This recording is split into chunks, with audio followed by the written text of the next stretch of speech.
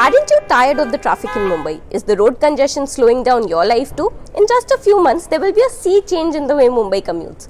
You heard that right. The Mumbai Coastal Road Project is nearing completion, with work on India's first ever undersea twin tunnels expected to be done by the end of the month. The 2+ kilometer long tunnels resemble the curve of the Queen's Necklace or Marine Drive. The tunnels start near Girgaon and end near Priyadarshini Park at Breach Gandhi. A 1 kilometer stretch in Girgaon passes 17 to 20 meters below the Arabian Sea and hits peak depth at Malabar Hill at 72 meters. The entry and exit points of the tunnels are designed with fiberglass facades. The tunnels feature 6 crosswalks, 4 for pedestrians and 2 for motorists. The boring work for the first tunnel has been completed. The second tunnel too should be completed by the end of May.